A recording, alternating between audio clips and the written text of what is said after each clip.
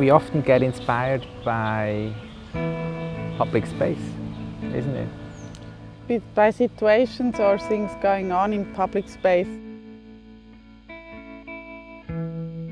Marianne is coming more from the image, I'm coming more from the sound, and then we mix it together, our knowledge.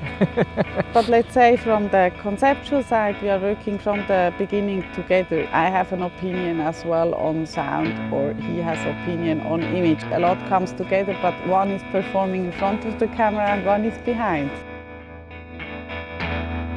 We haven't been in China before, and we obviously found a lot of interesting inputs for our work here.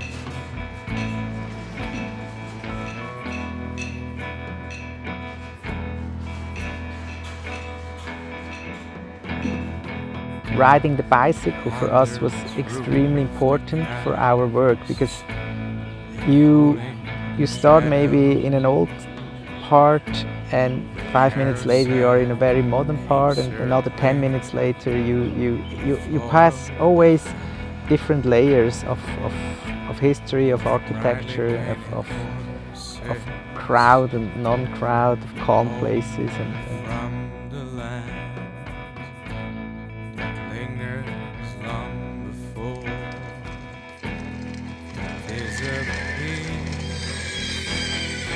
And here we are in a park which is a small landscape in a city. So we thought it's an interesting moment that you bring back to this sort of miniature landscape sounds which you would expect in a large landscape. And then on the other side, naturally, it's that we don't want to use the karaoke machine as it is normally used. So no sound, but sound to trigger those dB meters which are strange in that environment.